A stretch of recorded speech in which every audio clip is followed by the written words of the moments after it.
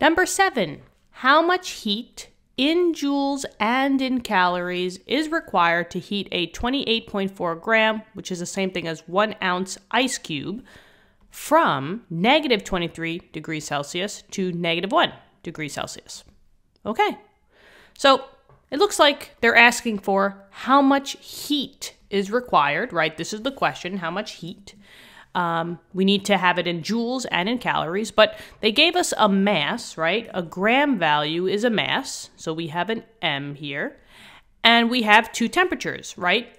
We have a initial temperature and a final temp. We're going from negative 23 degrees Celsius to negative 1 degree Celsius.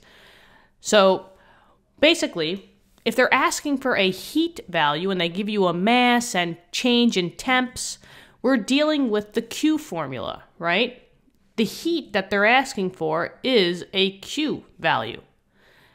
So what is the formula for Q and what's the formula for heat? It's this guy right here, right? Q equals ms times delta T, or M times S times delta T. Delta is the triangle. So anytime that you see a triangle, you won't say triangle T, you'll say delta T. It's just like in the Greek alphabet. So let's just run through what each one of these means, right? Q is the heat energy. And when you're using this formula, the Q is always in joules. So we're going to be solving for the joules first, and then we can just convert to calories. The M is the mass, and the mass is always in grams. So they told us that, 28.4 grams, right? The S is the specific heat capacity, or the specific heat for short. This number is different for every molecule, every compound, and every element, right? You have to find out what you're talking about. And in this case, they told us that we're dealing with an ice cube, right? Now, in the question here, they did not tell us a specific heat. They didn't say, this has a specific heat of a number, right? So you have to know what the specific heat is. Now, an ice cube, ice is just water, right? It's H2O.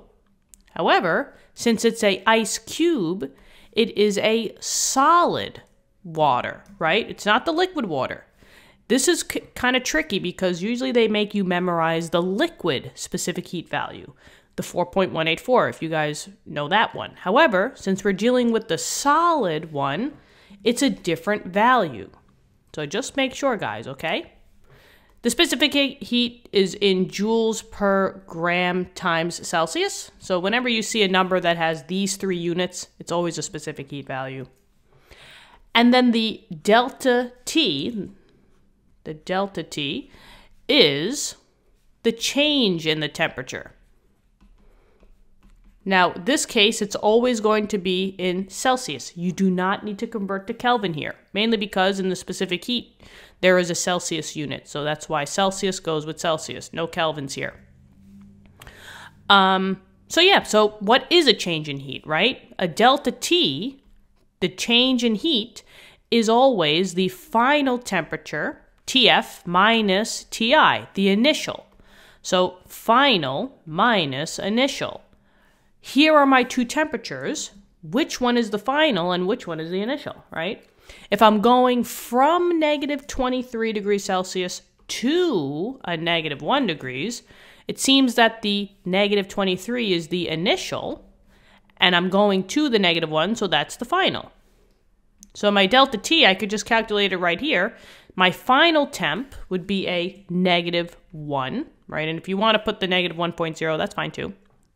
Minus a negative 23.0, right? I don't put the units here because I know that both of these has to be in Celsius.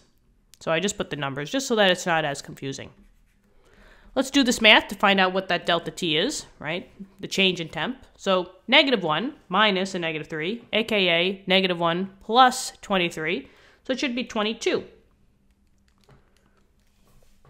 And this is 22. If you want to add the 0, that's fine, just for sig fig reasons. And that's 22 degrees Celsius, the change in heat.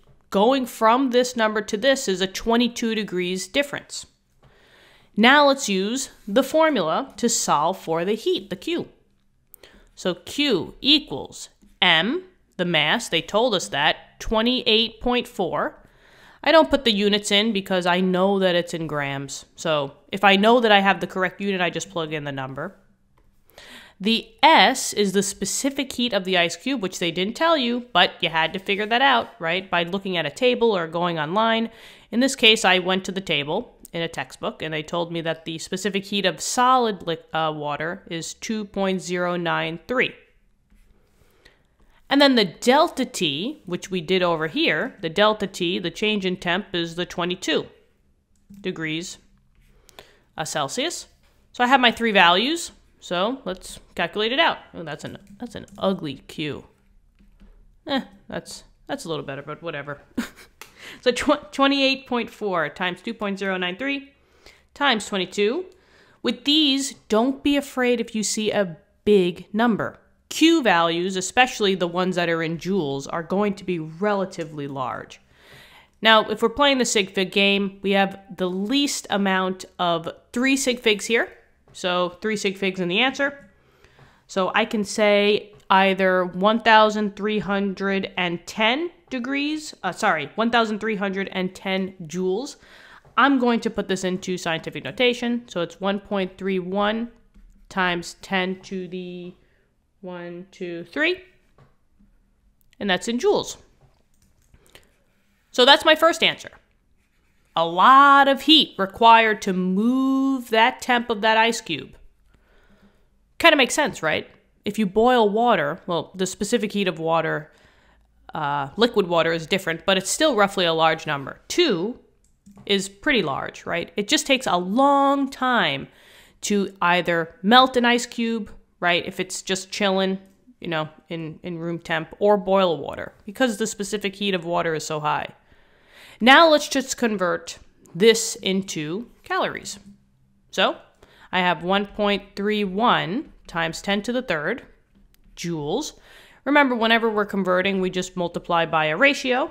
The unit that we don't want, in this case joules, goes on the opposite side, so that's the bottom. And the calories is the top number. Here is the conversion here. You guys might have to memorize it.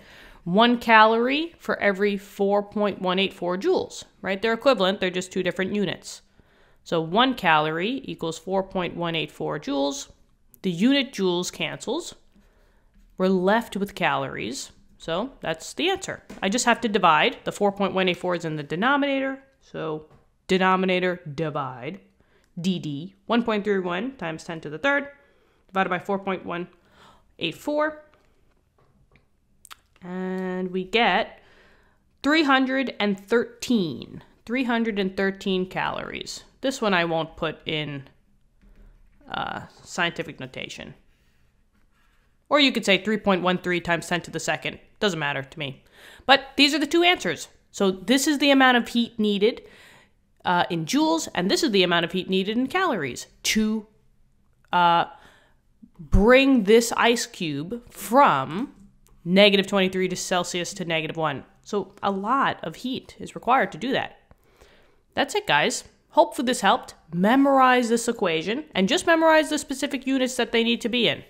Okay, that's going to make it much easier for you guys.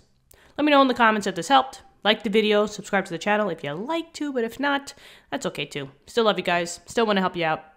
But yeah, if you can, that would be awesome. Thank you. See you in the next lesson.